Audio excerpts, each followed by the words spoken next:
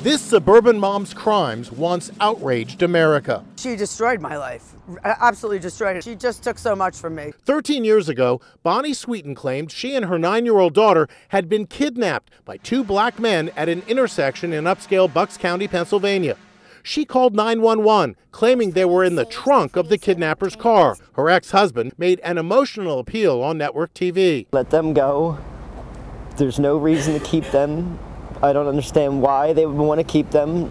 Just let them go. But Bonnie Sweeten was perpetrating a cynical hoax. 2 days later, she and her daughter were tracked down at Disney World, where they were staying at the luxurious Grand Floridian Hotel. Daddy's like 15, 20 minutes away, okay?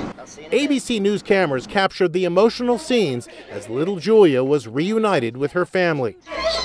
There was outrage about the racial overtones. You scapegoat these black men, and then you make it so that the black man is this boogeyman. If you're gonna go out on a limb, go out on it. Martians came and put us in the trunk of the car. Police later discovered that Sweeten had also stolen hundreds of thousands of dollars from her employer, attorney Debbie Carlitz. Bonnie Sweeten served 8 years in prison. When she got out, a friend gave her a job and a golden opportunity to rebuild her life.